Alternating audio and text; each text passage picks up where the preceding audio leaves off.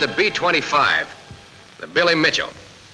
She's built for low-level, torpedo, and long-range level bombing. From now on, she's your ship. You'll want to know her like the back of your hand. So grab a chute pack and we'll try her out. A good pilot begins every flight with a thorough visual inspection. We'll do the same. Make sure your nose gear locking pin is engaged, with cap on. Otherwise, a shimmy will develop when you taxi. Check your shock struts for pressure and your tires for proper inflation, according to your load. Are your wheel chocks in place? The control surfaces, the body of the airplane, the nacelles, and the wing. Examine them all for evidence of gasoline or oil leakage. Never enter your plane without checking the front fuel cell, rear fuel cell, and auxiliary fuel cell on each wing. Make sure you have at least 21 gallons of oil in each oil reservoir. Replace the gasoline filler cap with care, making sure the handle folds to the rear to prevent slipstream from working the cap loose during flight. All these and many other items should have been checked for you, but play safe. Look for trouble yourself. As you enter the hatch, check the air bottle for your emergency brakes. It must be charged to between 550 and 600 pounds pressure. See that all 3 escape hatches are unlocked so that in an emergency someone can get to you from outside.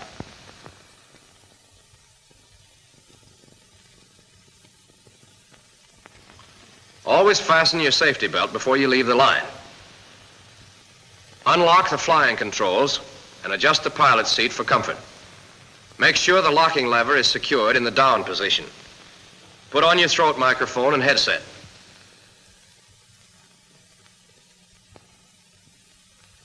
Check the ignition switches off and set your parking brakes. If your plane has been inactive for more than 15 minutes, have your props pulled through 10 or 12 blades before you start the engines. This is highly important. Oil may have drained into the lower cylinders. Next, connect the external battery supply, if one is available, so you won't run down the airplane's batteries. Now start a methodical tour of your instruments. First, turn on the fuel emergency shutoff valves, then the generator and active inverter switches. Open cowl flaps, close oil shutters, move mixture control into full rich position.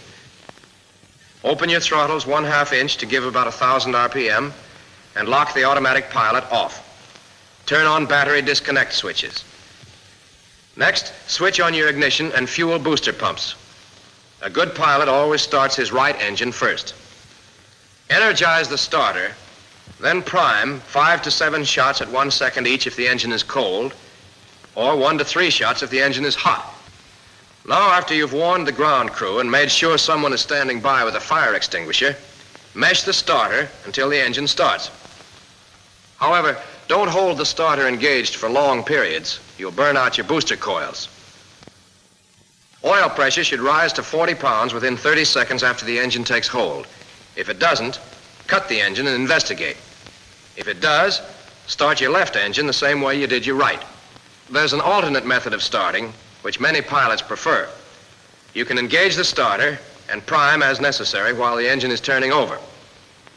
Idle and warm up your engines at 1,000 to 1,200 RPM.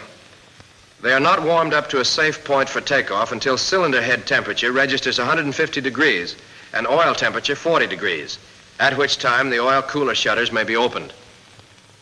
Next, both pilot and co-pilot go through the checklist, item by item. Nose gear locking pin, checked, okay. Automatic pilot, locked off. Now check your flying controls for free and proper movement and make sure the controls respond. The co-pilot looks out to watch the movement of rudders, elevators, and ailerons. The checklist continues. De-icer control, off. Pilot hatch, closed and locked. Lower turret, retracted. All hatches closed. It's time now to check your fuel levels. Suction, 3.75 to 4.25. General hydraulic pressure, 800 to 1,100 pounds. Brake pressure, 1,000 to 1,200 pounds. Fuel booster pumps, both on. Fuel pressure, 6 to 7 pounds. Now you're ready to trim your tabs. Trim elevators from 0 to 1/4 degree tail heavy, depending on the center of gravity position. Ailerons 0 and rudder 0. Propeller, full increase RPM.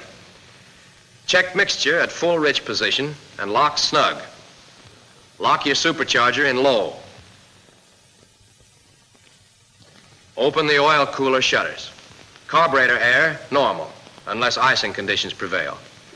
Wing flaps come down 15 degrees for normal takeoff. Control neutral.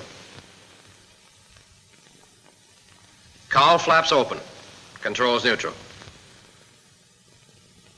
Emergency brake control, safety. Emergency hydraulic selector valve, normal. Fuel emergency shutoff valves, on. Set your cockpit and compartment heaters off. They're the combustible type, unsafe to use during takeoff. See that your static pressure selector handle is set at normal and your gyro instruments uncaged. While you're on the ground, never release the landing gear safety lock or throw the safety latch. If you do, then the landing gear lever might accidentally be lifted and a B-25 is not designed for digging tunnels. Someone's carelessness in securing the safety lock and latch in the plane made this ridiculous accident possible. Propellers cost money. You can't throw them away like matches. Another word of caution. Before running up your engines on the line, always look behind you to make sure that your prop blast won't endanger persons or property. Your next step is to check the propeller controls at about 2,100 RPM. Move controls to full decrease and note decrease in RPM. Then shift controls to full increase, and RPM should return to original setting. Check magnetos at 25 inches of manifold pressure and 1,800 to 2,000 RPM. A drop of 75 RPM on one magneto is nothing to worry about.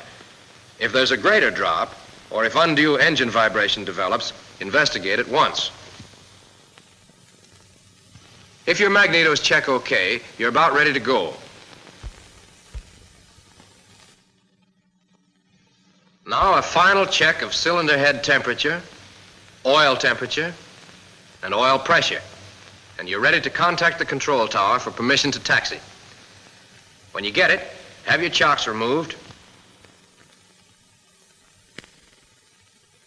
Release your parking brakes, and you're on your way.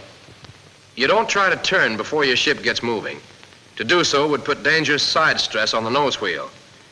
You remember to use your brakes cautiously until you're familiar with their action. Brake pedal forces are light. They don't build up in proportion to pedal travel. So you steer with the throttles as much as you can.